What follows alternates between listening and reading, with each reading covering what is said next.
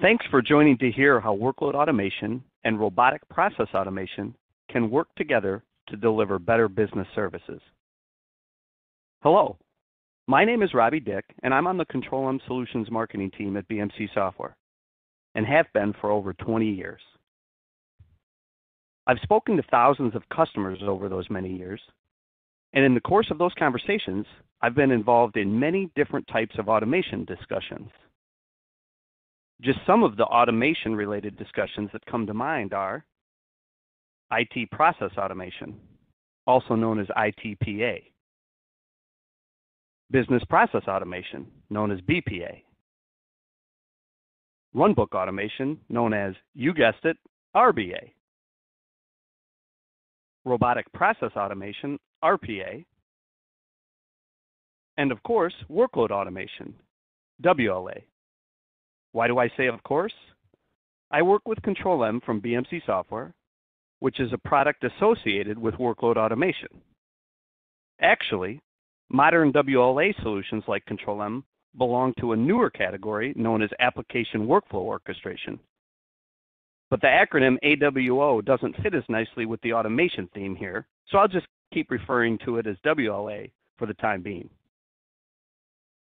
In just a couple of minutes, I will describe how workload automation and robotic process automation can work together to deliver better business services. But before I do that, let me briefly define those two categories of automation. Robotic process automation is software that automates actions that a human would otherwise perform, like mouse clicks, keyboard entries, or selecting information from specific fields or screen locations. RPA is ideally suited for automating human-machine interactions, actions involving a person manually interacting with the user interface. Actions that are considered high-touch but are static are the sweet spot for RPA.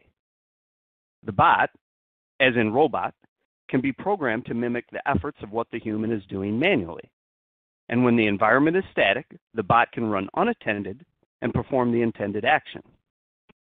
But changes to the environment, the interface, or the flow require bot reprogramming. Workload automation, the discipline I have been involved with for many years, is software that manages and monitors jobs or tasks or workloads that comprise a business process that help deliver a business service. These tasks usually run in complex environments on almost any number of operating systems and involve lots of different commercial and homegrown applications and data sources. The tasks usually require little to no human involvement and operate at very high scale. Historically, these tasks were date and time triggered, but in modern environments, the workloads are triggered by events. Of course, modern environments also utilize APIs and as-code methodologies for triggering and creating and managing and monitoring workflows. And these methods are certainly supported by modern solutions, which again are now being referred to as application workflow orchestration tools. As with most every form of computer automation, there are some similarities between these two disciplines. But the target audience and environment where these two forms of automation excel are quite different. RPA exists primarily to automate human-to-machine interaction, whereas workload automation exists to orchestrate machine-to-machine interactions in delivery of a business service. Which leads to the primary point of the talk. They complement each other more than they compete with each other. Let's take a high-level look at a business service a retailer might provide in today's environment. Every time a customer opens a new account in a retailer's mobile app, at the end of that process, the consumer is supplied with a few immediate use coupons. One coupon is for 50% off any single item in the retailer's store that day.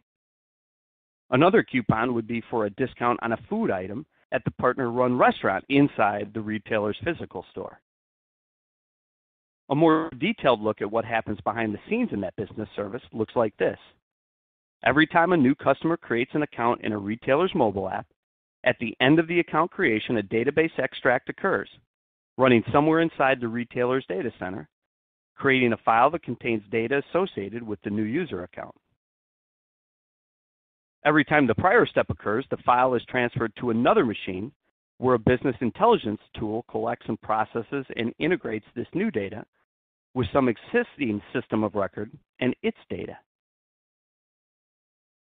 The data from the prior step is merged with data from a screen scrape task running in an RPA tool, which involves a legacy application running inside the organization, resulting in a newly enriched version of the file. This resulting file gets transferred to another machine where a data lake resides and a series of Hadoop jobs run, ending with the creation of report files. The reports get sent to multiple internal business units inside the retailer, maybe the customer retention department and the marketing department, as well as to the external business partner, the restaurant operator.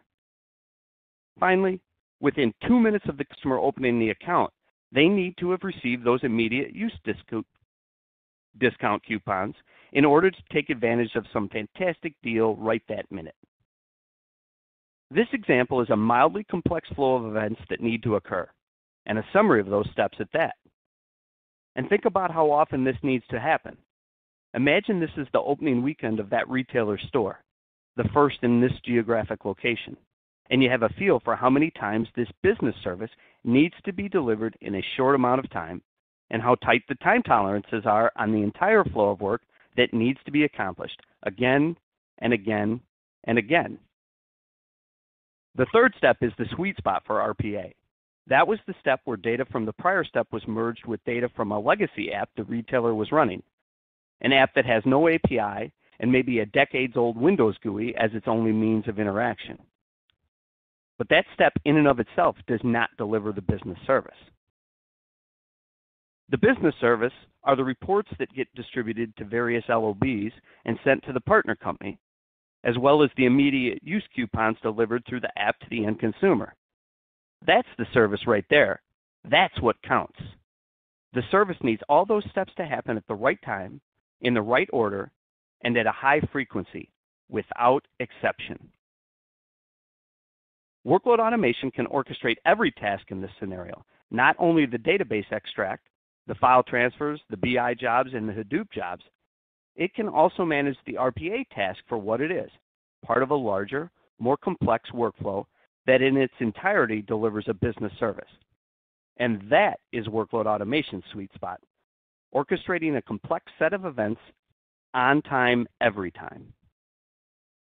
In most cases, the tasks best handled by RPA are just a part of a business service that contain additional jobs running across disparate applications, many data repositories, and multiple platforms, which means there is a need for and value provided by combining the RPA tool with a WLA tool. The Workload Automation tool can integrate, automate, and orchestrate complex application workflows across all applications, data sources, and infrastructures. Just as RPA can help improve accuracy and scale when it comes to human and machine GUI interactions, WLA can help improve accuracy and scale when it comes to delivering the entire workflow of a business service. There are lots of forms of computer automation, and while they certainly have some similarities, they all have their specific strengths. By combining the strengths of WLA and RPA, you can make your business services perform better than ever before. Thanks for attending this 10-minute talk. If you have any questions, please don't hesitate to email me at robbie_dick@bmc.com. That's ROBBY_DICK@bmc.com. Thanks, and I hope you have a great day.